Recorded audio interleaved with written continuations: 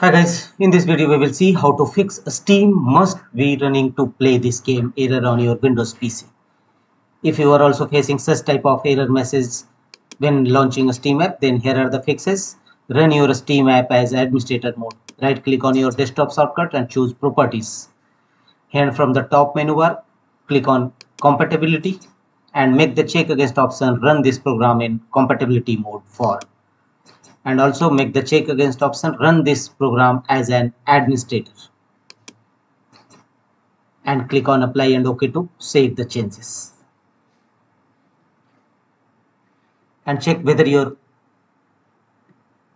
error resolved or not. If you are still receiving such type of message, then launch a Steam app.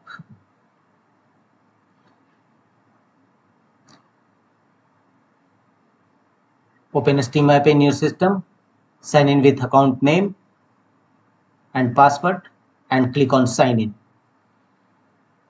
Once a Steam app opened, click on Steam from the top left corner and check for Steam client update. Click on it. Your Steam client is already up to date. This type of message you will receive, and check whether your error is resolved or not. If not, go to the next fixes. Go to library, right click on your game, problematic game having issue,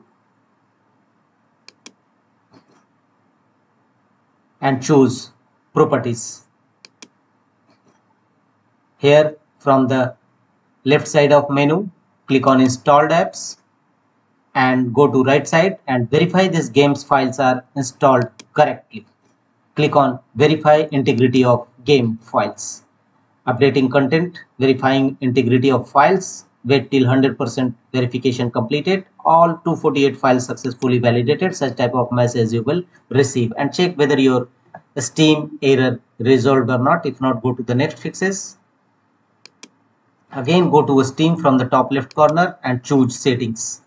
Here from the left side of Steam settings menu bar, click on interface, and here under client beta participation, make sure that no beta chosen option selected, and check whether your error is resolved or not. If not, go to the next fixes. Reinstall a fresh version of a Steam app. First uninstall Steam app. To uninstall a Steam app, launch a control panel. Here go to program and features. Here select Steam